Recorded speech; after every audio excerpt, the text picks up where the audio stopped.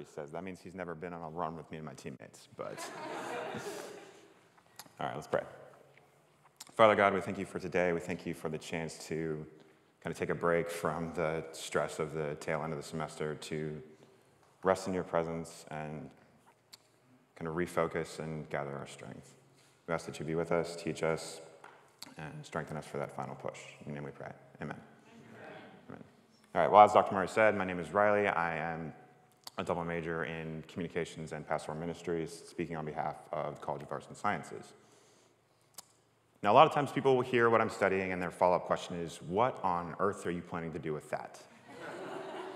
And to be honest, I don't always have a good answer to that question. But the short version is that I am studying to be a journalist and a pastor, likely in some sort of bivocational role, as neither of those professions is really known for raking in the cash. They're also not very popular in today's society, but that's neither here nor there. But I want to kind of bring that bivocational approach to bear on what we're going to talk about today. I want to start with the journalism and then move over into the more pastoral side of things. We'll get to scripture, so if you've got your Bibles, you can stick your thumb in Judges chapter 6. But we're going to start with a concept in journalism that's known as burying the lead. Now, the core of news writing is essentially the answer to 6 questions that have been dubbed the 5 W's and 1 H, real original. But help me out if you know these. Who, what, when, where, why, and how. Now, ideally, you want to find the answers to these questions and put as much of that information as you can into the first paragraph of the story, what we call the lead. And the reason for that being is that humans have short attention spans, and so the idea is that if they get nothing else, this is the information that they need to know. If they just read the first paragraph and then go on to the comics section, they at least got the main point. So that's a lead. What does it mean to bury it? Well, burying the lead is when you start a story off with secondary details and miss the main point. You start off with less relevant information and don't get to the crux of the story until later, if ever. And a lot of times you will see this with, no disrespect to our younger writers in the town, but newbie writers. Well, just because they haven't learned like what to look for, what they should be focusing on, and what kind of is that main point of the story. And then as they grow over time, they kind of get better at focusing on what the main point is and all that good jazz. But you can also bury the lead intentionally.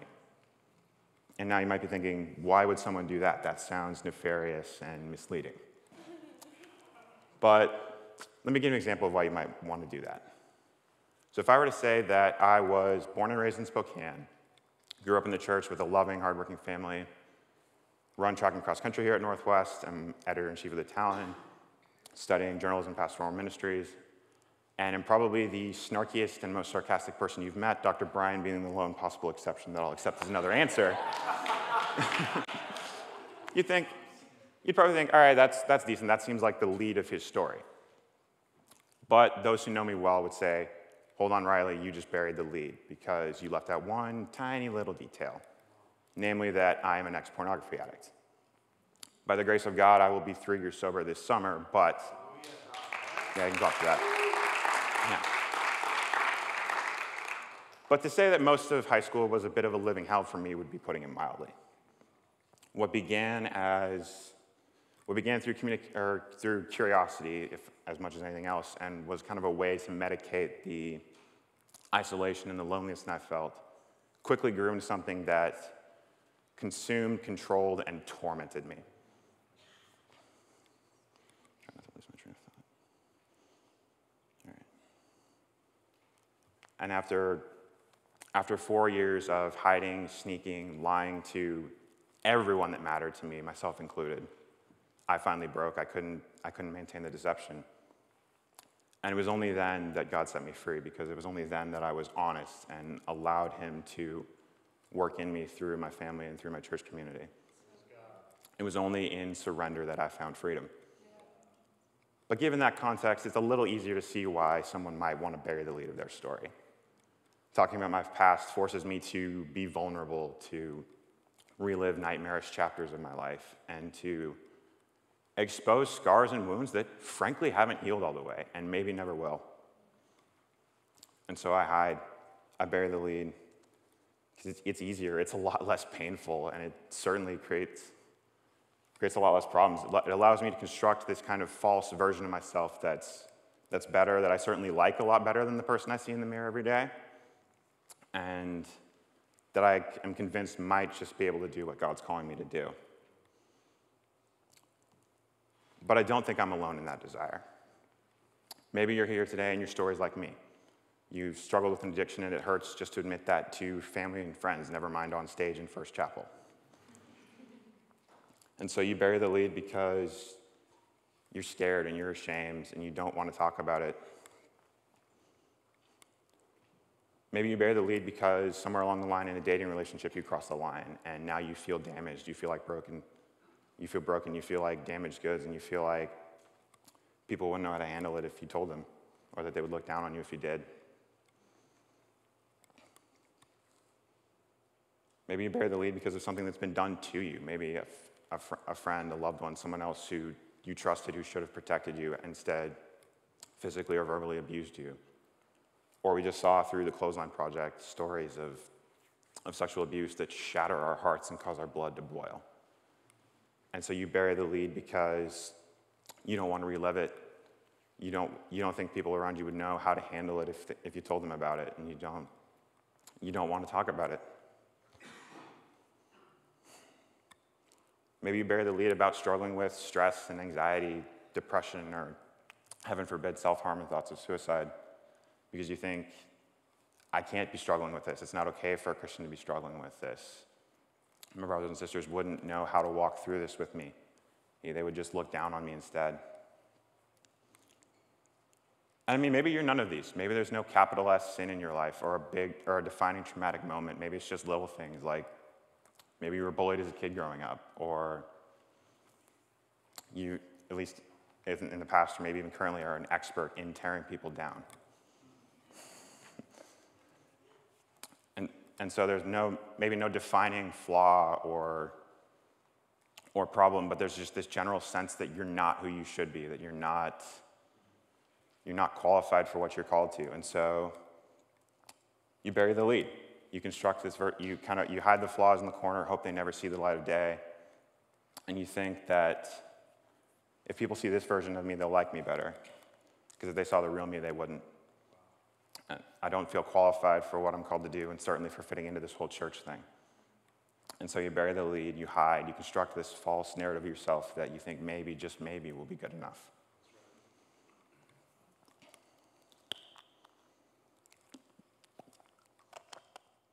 Now, fortunately for our sakes, we're not the first ones to feel like that. If we look at the story of Gideon, we see another instance of burying the lead, this time out of fear. Let's look at how Gideon describes himself in Judges chapter 6, starting in verse 15. He said to him, "Please, Lord, how can I deliver Israel? Look, my family is the weakest in Manasseh, and I'm the youngest in my father's family." Now, in good journalistic fashion, we are going to run a little fact check of our friend Gideon here. Manasseh was one of the two sons of Joseph, so when you're the son of granddad's favorite, life's probably going to treat you all right. But they were also a fairly sizable tribe, and their territory allotment in the Promised Land was rivaled only by Judah's. So even the weakest family in Manasseh would have been a force to be reckoned with. But even that description falls short.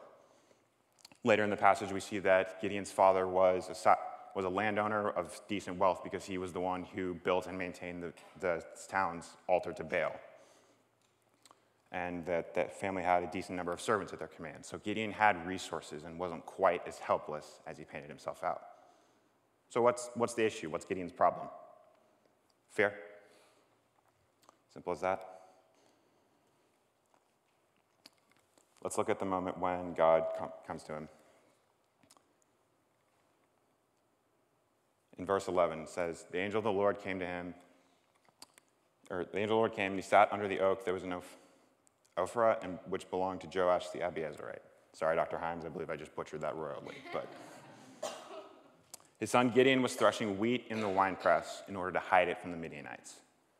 Now, the winepress would have been a shallow depression in the rock, not where you normally would thresh wheat, but it was far less exposed than the threshing floor.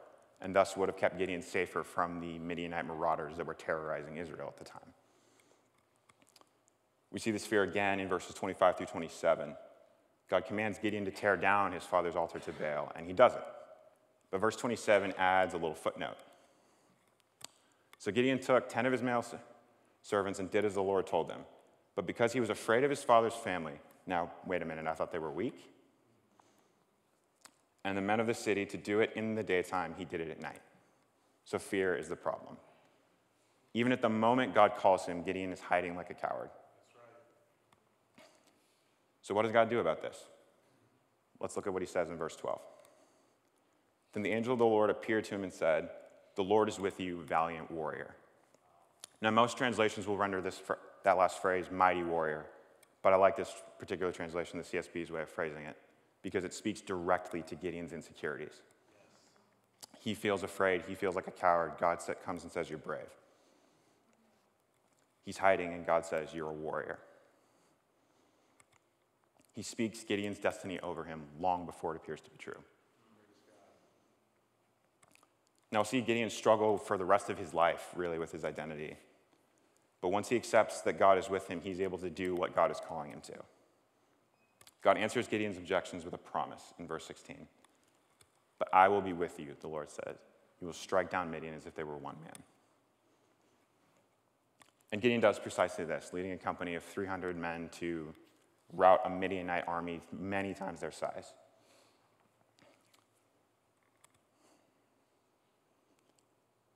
But it's only as he accepts what God says about him and who he is, and that God will be with him, that he's able to do these things. That God is with him, and that he's a valiant warrior. And this way of phrasing it is so encouraging to me. Because so often I feel too broken for what God's calling me to do. I feel too flawed. I'm an introvert. I'm sarcastic. I don't play nice with others. I'm not exactly what most people would define as a pastor. And I'm afraid. I'm afraid of failing. I'm afraid of not measuring up. And I'm just afraid. But God speaks my destiny over me. For those of you that are familiar with Gaelic names, the name Riley means valiant. I feel like a coward, and God calls me brave. I feel broken. God says, "You're a warrior." And he says the same to you. Where you feel afraid, God says you're brave. Where you feel broken, God says you're whole. Hallelujah.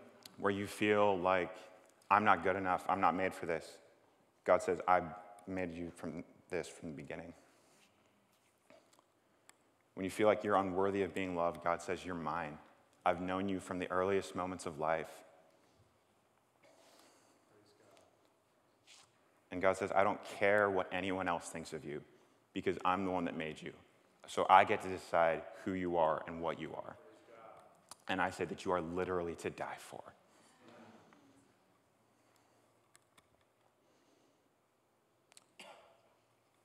You think you're not qualified? You think you're not good enough?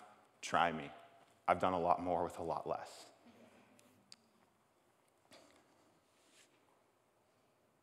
And the story that God speaks over you is the only one that matters. It's the only one. But you have to own your story to accept that. Because you can't accept what God says about your story unless you own every chapter of it. Like for me, I hate talking about the fact that I've struggled with pornography addiction. It's a chapter that I wish I could bury, burn, all of the above. But if I don't talk about it, I can't explain how I've become more of a forgiving person, less judgmental, less self-righteous, and have a far better understanding of grace than I did before. And I can't explain the renewed joy that I have in my life if I don't talk about that. So if I don't talk about it, I save a little bit of face, yes. But I also miss the chance to say, look at what God's done. Look at what he set me free from. Look how he's making me new. So by burying the lead in my story, I ultimately bury the lead in God's. And I'm not able to fully step into what he's calling me into. So if you're looking for my sermon in a sentence, it's this. When you bury the lead, you bury God's deeds. When you bury the lead in your own story, you also bury the chance to talk about what God has done in and through you.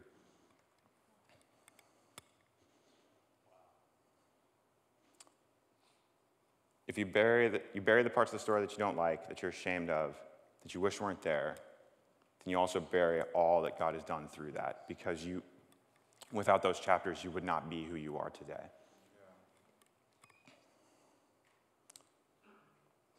And so you have to own your story. Every letter, every sentence, every dark chapter where it seemed like all hope was gone and that there was no chance of a better tomorrow. It's not easy. It's not always fun. It's definitely not fun to stand up on stage and say what I've said today. But it's the only way to live. Imagine what Scripture would look like if it just glossed over the flaws of the people that have gone before us in our faith. That'd be pretty depressing. We'd see these examples of superhuman strength, endurance, and faith and think, I can never measure up to that. If that's the standard, then I'm doomed. Sorry, a new filter came through there. Yeah.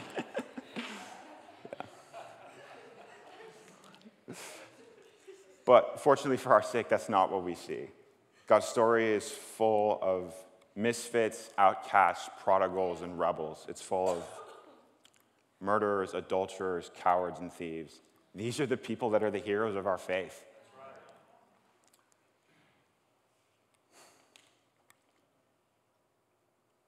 And these are the ones, and it's the ones that are broken and weak that God delights in using. Because what the world calls strong, God knows is not. And so he delights in using the ones that are broken, that don't fit the mold, because they are proof that it's only through his strength that we are able to do things.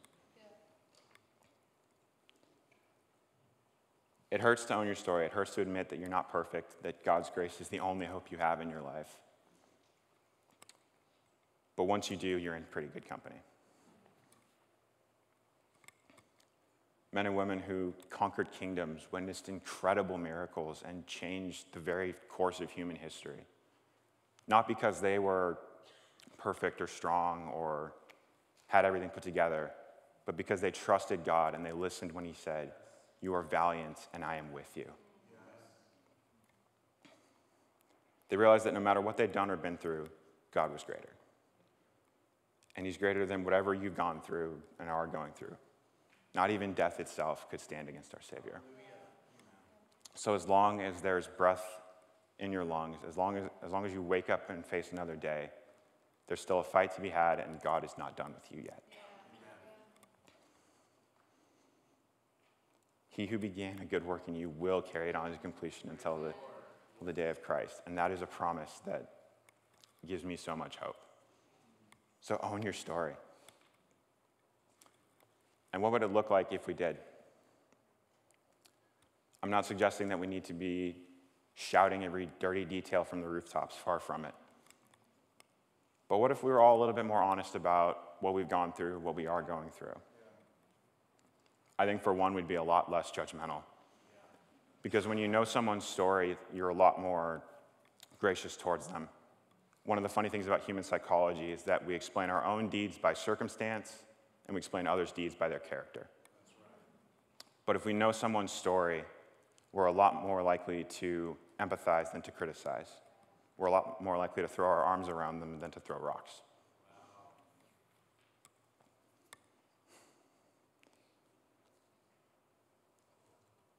And we wouldn't feel this need to put up a front or be perfect. We wouldn't feel the need to bury the lead of our own stories, because we would realize, hey, I'm not perfect, I'm broken, but so is everyone else in the room.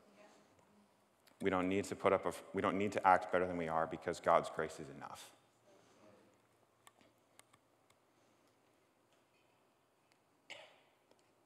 And most of all, we'd have hope. We'd have hope for the challenges, the circumstances, the trials, and the temptations that we face. We could look at our circumstances and not belittle them, but say, look at what God has already done in me and everyone else, and look what he's continuing to do. He's got this. He's never failed, and he's not about to start now.